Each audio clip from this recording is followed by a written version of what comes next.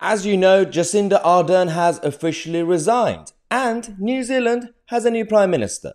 But let's not get too excited because the new guy is even worse than the Queen of Lockdowns.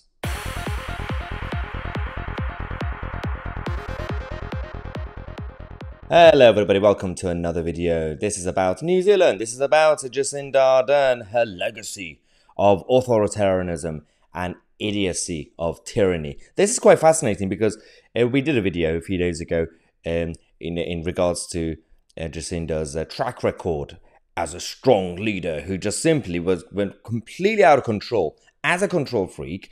But this is now about the new guy. So she's now been replaced by Chris Hipkins. Chris Hipkins, who was also top of the Labour Party in New Zealand alongside Jacinda Ardern before. We found some quite disturbing footage from a year ago, about a couple of years ago, during the lockdown days and the health mandates and everything else that happened when Jacinda Ardern was going around saying, well, we, the government, will be your only single source of information. Don't trust anybody. Don't trust the external experts or medical experts or scientists, anybody, independent reporters and media. That was one thing. But this guy, Chris Hipkins, also was going around literally advocating for hunting down people who are refusing to obey, people who are refusing to take their Pfizer's or AstraZeneca's. He literally said, we, the government, will go after them, will chase them, and will be forcing them to take their jabs.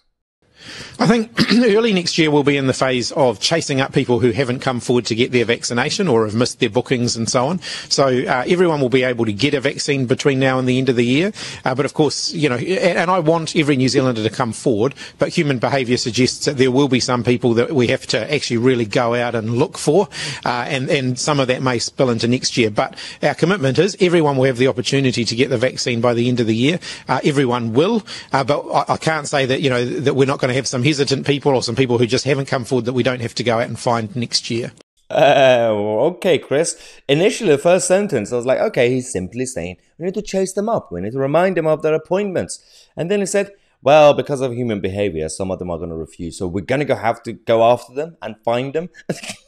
And they did that, by the way. And it was very, very disturbing what happened in New Zealand. If you thought things were bad in Canada, for example, under Justin Trudeau, with Ardern's government was also absolutely chaotic. And they also then created the peer pressure environment that forced Australia, some of the places in Australia, to also go authoritarian following what happened in New Zealand.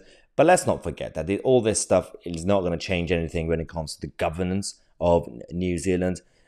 This guy is already aiming to get closer to China, because we talked about Jacinda Ardern's toxic relationship with President Xi.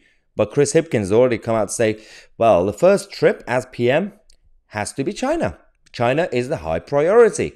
It's incredibly important economically and a number of issues to get close to China for New Zealand. And we've already discussed this toxic relationship between New Zealand and the Chinese Communist Party that actually affected the Five Eyes agreement with New Zealand's so-called allies. And it completely disturbed the whole system.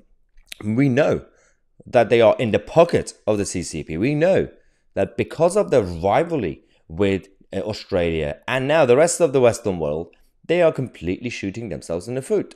And we have to wait to see the next election, how things could change. I don't think Chris Hipkins is going to be as popular as the golden days of Jacinda Ardern, but we'll see how the general public and population in New Zealand will react when it comes to the next election. Let me know what you guys think in the comment section. I'm Tousi and we are the media.